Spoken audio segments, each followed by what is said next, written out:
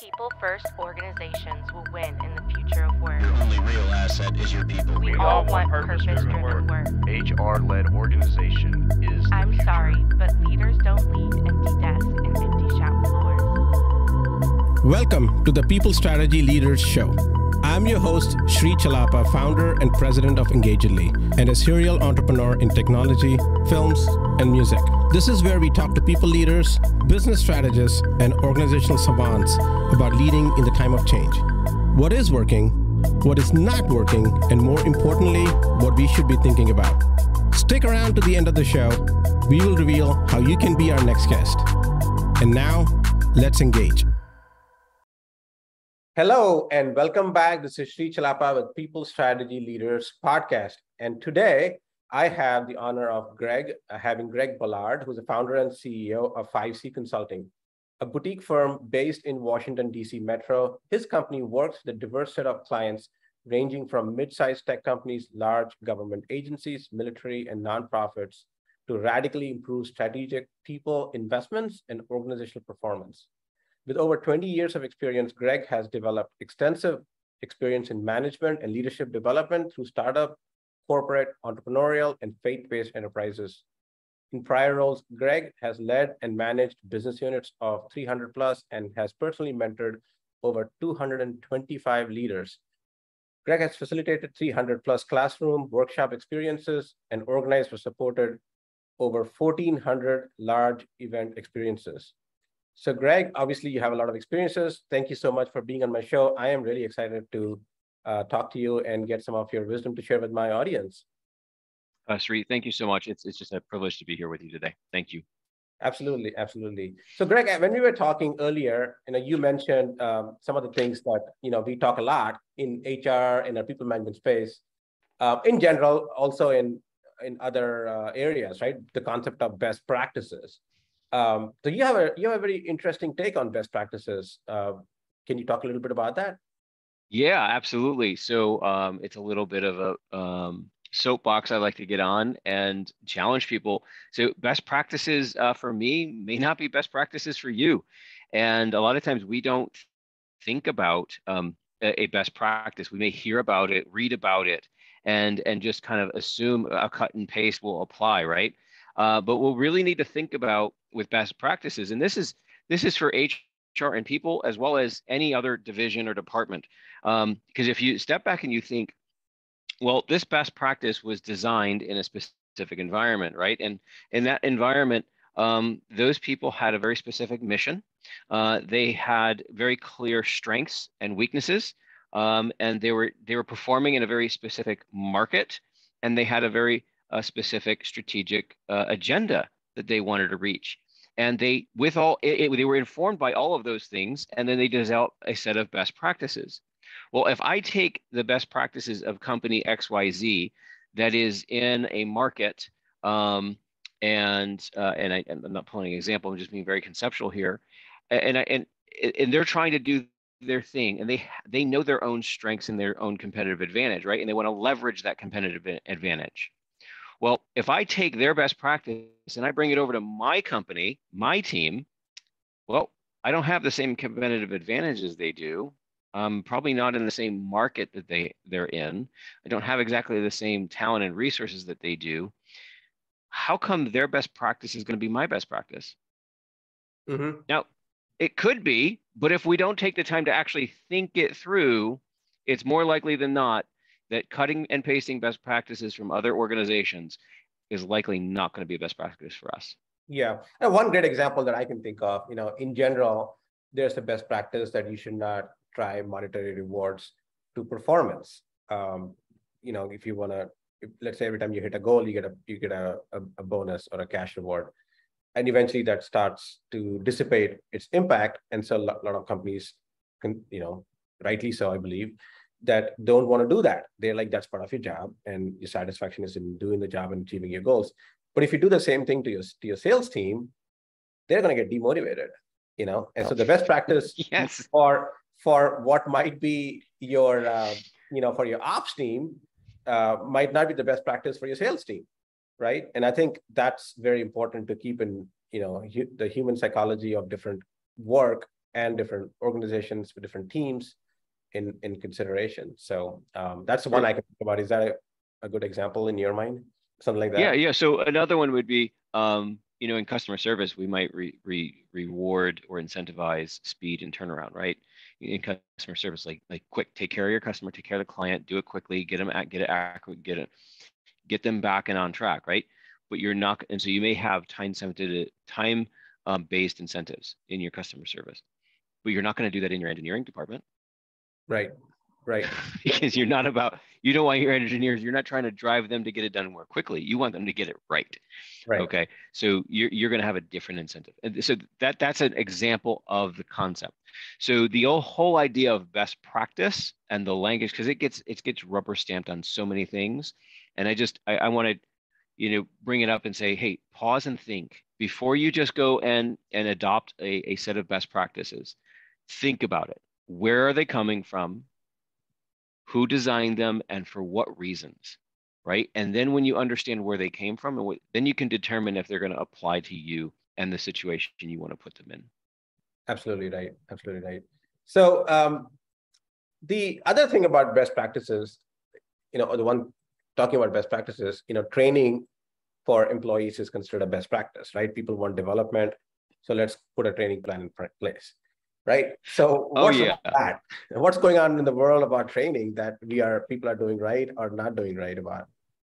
So there's two ways we look at training. So it's information transformation, like I'm going to convey it's content consumption, whether it's reading or watching or listening or participating, and someone provides content. It's information based. And then after you've completed that, whether it's, again, a video, a workshop, a live, retreat, whatever, you get a check mark next to your name. You've been trained. The information has been conveyed. And this can even follow up with a certification, like, okay, we gave you a quiz.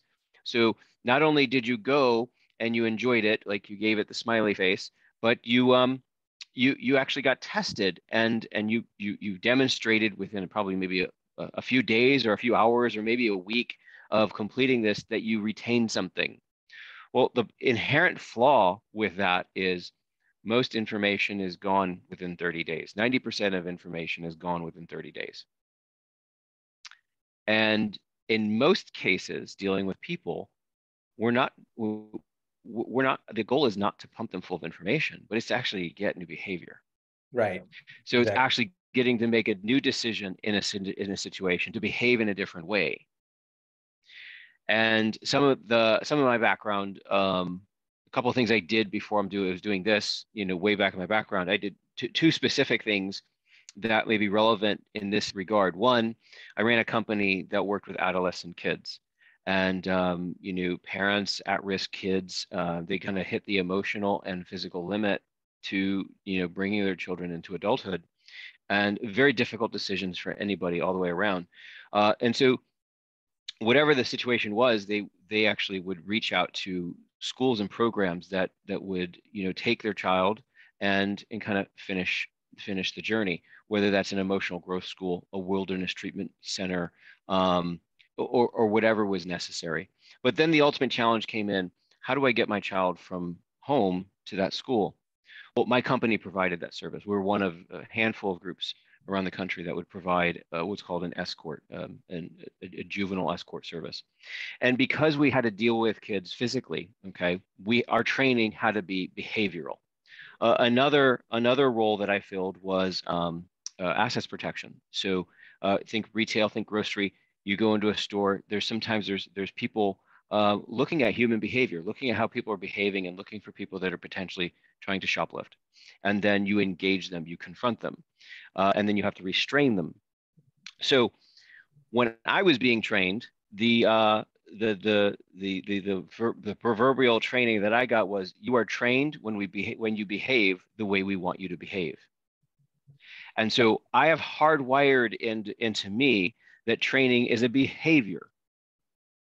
Okay, well, and that's not to make it light or anything like that, but if you're in a martial arts, so I'm studying martial arts, we train behavior. We train behavior. So there's those two different categories. Do we want to have training that is based on information, or do we want to train train with an outcome of behavior? And that behavior can be really anything. It doesn't have to be physical, right? It doesn't have to be, how to take somebody down or restrain them or self-defense. It can be, how do I train trust? How do I train psychological safety? How do I train compassion? How do I train for people to focus on productivity, to find productivity opportunities? How do we train safety behaviors? Mm-hmm. If you're in a manufacturing space, right? If you're in any space where there's high risk to people being harmed, safety is number one. And safety is always tied to behaviors. Like, how do you behave? What is the protocol? And so that's how we look at it. And we now have a capability. So behavior has been, for a very long time considered a soft skill, and soft because we can't measure it, quantitatively. And now today with technology, we actually have the capability of not only utilizing, the research that shows what drives new behavior, but we have technology that allows us to measure the impact of behavior and being able to see where it's going at scale. So that's how we approach training. Everything we do is about behavioral implementation. Yes, the behavioral implementation sounds interesting. How do you measure behavior change 6 months down the line? Are you suggesting maybe doing it like a 360, or are you suggesting there's some kind of assessment that you take? Like, what are your? I mean, that's a very interesting subject for me because I find it hard to really measure. It just, my gut tells me that person has changed, but I can't put my finger on exactly what that is. Yeah, so we look at it over, like right now we would take most approach in a 30-day approach. So if we're going to have a conversation on trust, okay, so what we'll do is we'll identify trust as a core, and our approach at 5C is everything we do, we connect it to strategy. So how do you connect strategy to behavior? So number one, if you want to build a more adaptive organization, okay, so an organization that is agile and resilient, that can pivot and move and withstand the changes within the market, which is what we do. We build adaptive teams, we create an adaptive culture. And so in order to do that, you say we go through a process, we identify your core, one of the core things that your organization needs to work on in order to be adaptive is increased trust. Trust is really the foundation for everything. But if it already exists, we can work on other things. But say we just need to level up on that. So we identify trust as one of the core behaviors that needs to happen. Core behaviors. So what we're going to do is we're going to slice that down. So what are the components of trust that we need to talk about? One is going to be taking ownership. So taking ownership of the things that I do and being responsible for my contribution to any project, as opposed to blaming conditions, blaming the environment, blaming resources, or blaming other people. So trust fundamentally is about you knowing that if I drop the ball, I'm going to acknowledge it. Okay. And then if you know I can acknowledge it and take ownership of it, then our working relationship tree is going to be much stronger than if I just blame it on somebody else or if I blame it on a situation. And so what we would do is we would structure a conversation around, what does ownership look like? What does ownership look like? And out of that conversation, we'll ask participants to make a commitment on how they are going to enact that new behavior, that concept in their daily life. And one of the models we use for habits or habit design is through BJ Fogg. And his angle is, make it small, make it so small that it's easy, and then connect it to an existing habit. Mm-hmm. Mm-hmm.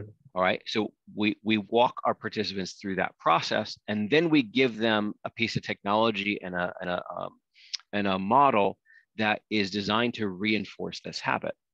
So a couple things that help. One, if you reflect on your habit a few times a week, so 2 to 3 times a week, if you just pause and say, how am I doing on this? And scale yourself 1 to 10. If you take a moment to reflect and say, I'm not remembering to do this, or I did it. I was successful in this case, but not in that case. And then maybe make a journal entry. If you have an accountability buddy, someone that reflects with you, maybe twice a week to say, hey, I notice you're doing this, or hey, I want to encourage you. And then if you come back to the group that you're going through this with and say, hey, this is what I'm doing, this is how I've done, all of those things are going to lend to a new behavior pattern. Yeah. And we know that behavior patterns typically take 3 to 6 weeks to establish. Yeah. Yeah, I've heard the 21-day rule on behavior. 21-day rule. So we focus on about 30 days, so 28 to 30, depending on, give or take. And that typically allows us enough time to cement a new behavior, and then we'll move on to the next one. And so change is scary, but change doesn't happen without change. You can't have change without change. And people are very resistant to change. So what we want to do is we want to do it in digestible doses and allow it to be the participants' development. So if you're part of an organization and everybody's talking about how do we improve trust, I have to take a moment to reflect, well, what can I contribute here? Maybe I'm the most trustworthy person on the team. Possibly. Let's just assume that. How can I get better? We can always get better. Right. Or maybe I have the most room for opportunity to improve. And this is now a decision-making factor. Like, do I want to build trust with this team? Or maybe is it time to celebrate a separation and to find a team that I'm ready to build trust on? Yeah. Yeah. It's a great point. When I was thinking about one of the challenges that I hear a lot from my clients who are typically HR leaders is I want managers to give, people are asking for feedback. I want managers and employees to talk more often, do more check-ins on a weekly or bi-weekly basis. And I want managers to give essential feedback and appreciate their employees and also give critical feedback and, improvement feedback, if you will. That's a behavior change for many people, especially if you're a first-time manager. And we have a lot of first-time managers, especially with the turnover that we've seen in the workforce. What are your recommendations for doing something like that at scale if you're an HR leader? Like, how would you go about doing something like that? Well, that's a performance management system. Okay. And typically performance evaluations are done annually, which that was a best practice, but it's no longer really a best practice. Right. Exactly. So now the new best practice is quarterly, like the industry standard. And so I think you really need to ask yourself, okay, well, what is the space you're in, and what is an appropriate cycle to evaluate managers' performance, or to evaluate a staff or technical experts' practice? What is a reasonable cycle? And that may change. So if you have somebody new in the role, new with the organization, or new developing the skill, you may want a shorter, faster cycle. It's going to take more time. Where if you have somebody that is more senior, practice, been around a long time, and you have confidence, maybe the cycle goes a little bit bigger. But that cycle, that performance evaluation cycle, is critical. Number two, how is that being conducted? How is it being kept objective rather than subjective? And how is it being, so this is where I get into what we call mastering the human and business conversation. So from a manager's perspective, you got to be able to understand the needs of the business, and you have to master being human and connecting humanly to your direct reports. Yes. And that is the challenge of the day. So some people are really good at connecting humanly, but not necessarily good at achieving business outcomes. Others are really good at focusing on the business outcomes, but not necessarily really good at connecting humanly. Right. With their direct reports. And so we need to be really good at both of those. And for me, and the way our approach is, one, we have to know the individual. We have to know what their aspirations are. What is it they want to achieve? How come this role is a good fit for them right now? And sometimes they don't know. That's fine. They're on the journey. Okay. But sometimes people know, hey, I want to go and become X. So I want to start my own business. I want to open my own marketing firm one day. And that's why I joined this marketing agency, because I want to start my own marketing firm. my own agency, and I joined this one because I like the culture, I like the work you're doing, I like the kind of clients you serve, and this will allow me to develop my skills. Excellent. So let's evaluate your performance around our business needs and your individual development needs. Right. Let's Right. tie those together. Yeah. Does that make sense?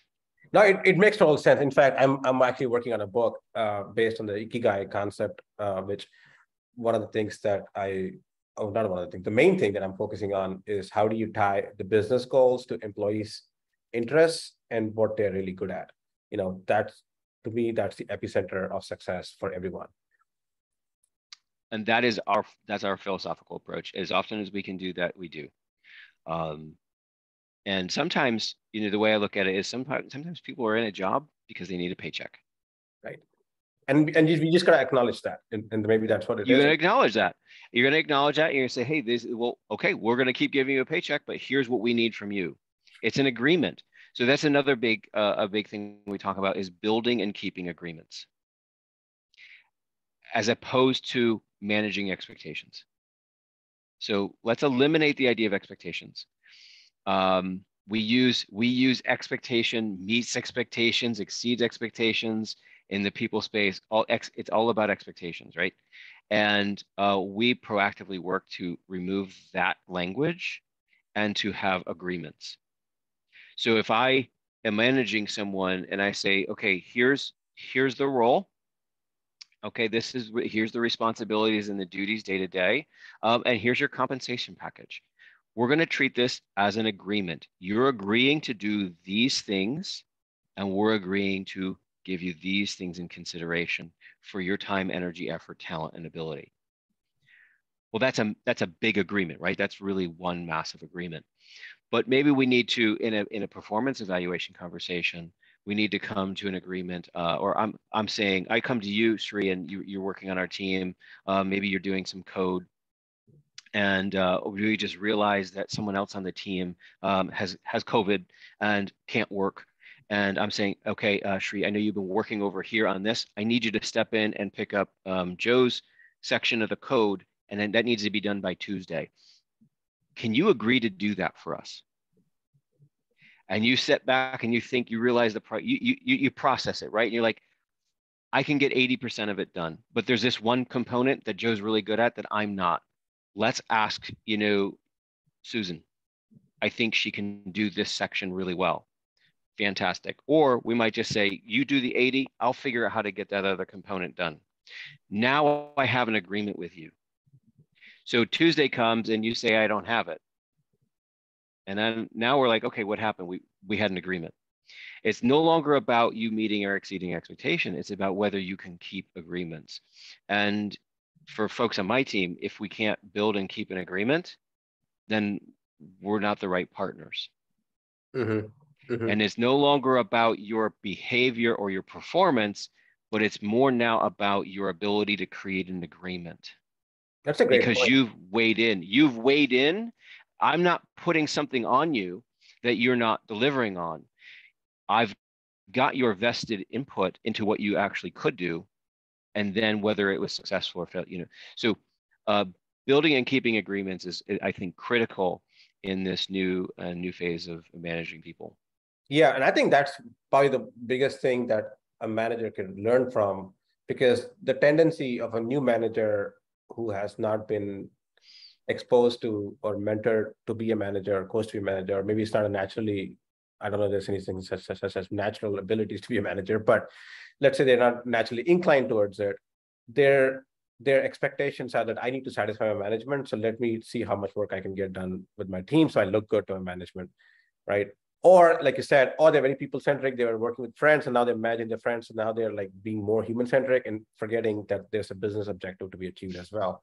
So either way, it doesn't benefit the organization. We had back in the day, I was in consulting for a Big Four company, and we had these people, managers and consulting managers who were known to get stuff done. They were like, if you want to get stuff done, give it to this person, but they will leave some dead bodies in their wake. And that basically meant that they would burn out people. They'll get stuff done. The client will be happy, but then 5 people are going to quit, and Yeah. that's. And the other thing is we have to realize that, we're talking in a podcast conversation, right? Essentially a very sterile lab. When you're out there and you have 300, 400, 1,000 people that are looking to you for leadership, and you have operations going on, or you're doing multiple projects, and on the ground there's issues with the client, there are issues with the customer, or issues with a server, like there's stuff that's going to go on, Right.